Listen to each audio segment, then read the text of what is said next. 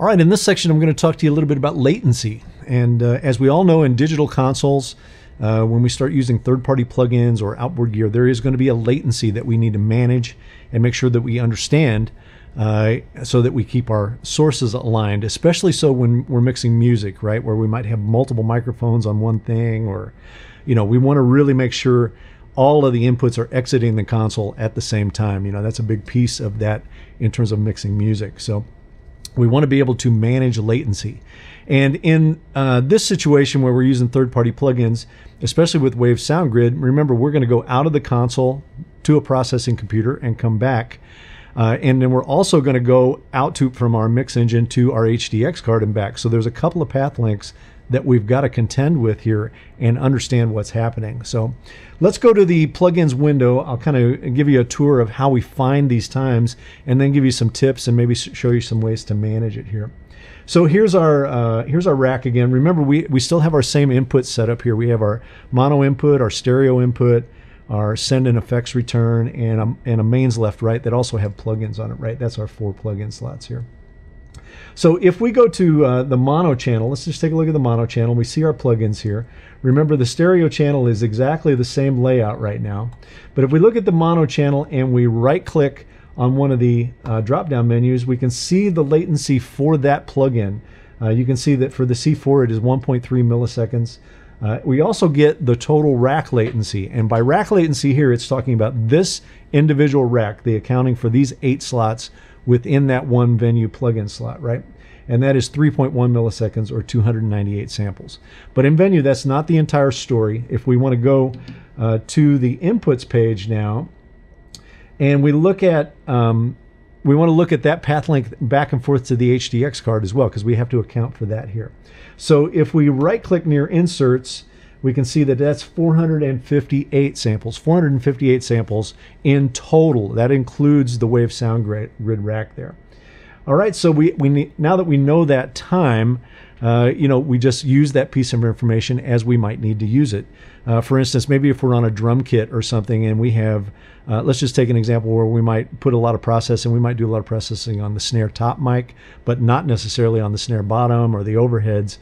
Well, if we increase the throughput of that snare top microphone, we really want to delay the other microphones used on the kit back to that snare top again and keep them all in alignment. Again, we kind of want them all to exit the console at the same time, just as they would in analog, right?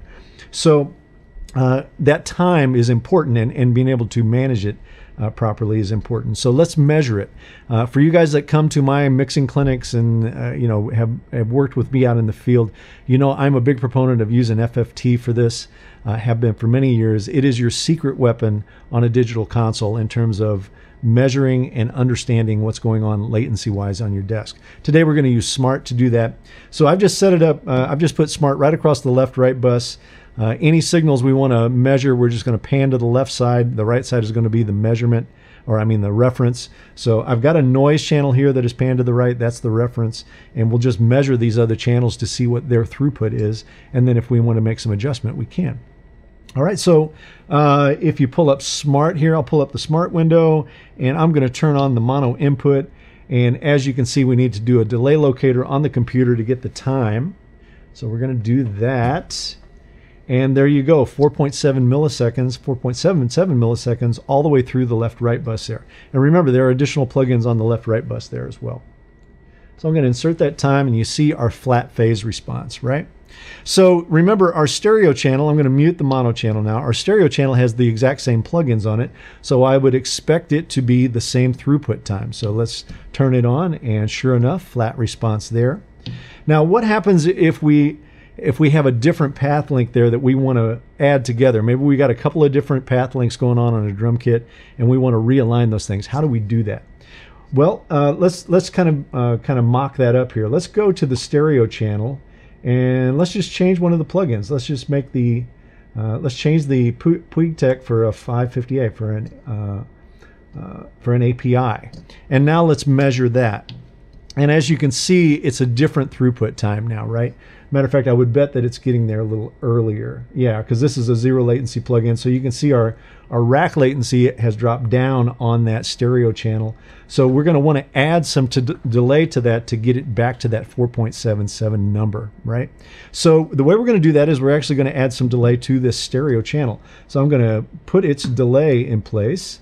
And we want to, you know, for doing this, you really want to get your delay increments down to the sample level. So I'm going to go to miscellaneous here, and sure enough, yeah, I'm in samples. So we're going to go back to that input now, and I'm going to just start adding some delay to that, and you will see it come right into play here. Oops, probably a bit much there, a bit much there. I'm going to have to put in some time on my own here. I'm going to guess about 150 there, maybe 170. There we go. So I had to add 170 samples to that stereo input to get back to a flat response there in terms of phase, right? So now I know that those two inputs, even though they have different path lengths on their insert, are actually going to exit the console at exactly the same time, right? So this is an important concept for mixing music where you have a lot of similar things. Like I said earlier, you want to make sure all your inputs are actually exiting the console at the same time. And hopefully you can keep that latency relatively low so that it doesn't impact what you're doing acoustically in the room, right? Okay, well, that is latency. That is how we manage it in Venue land and in conjunction with Waves SoundGrid. The next little place we're going to stop is importing legacy show files. We're going to take some, I'm going to pull up a show file maybe from 2012, 2010, somewhere around there, and we'll load that on the console that already has Waves plugins in it, and let's see how that loads, okay? All right, we'll be back with that in just a second.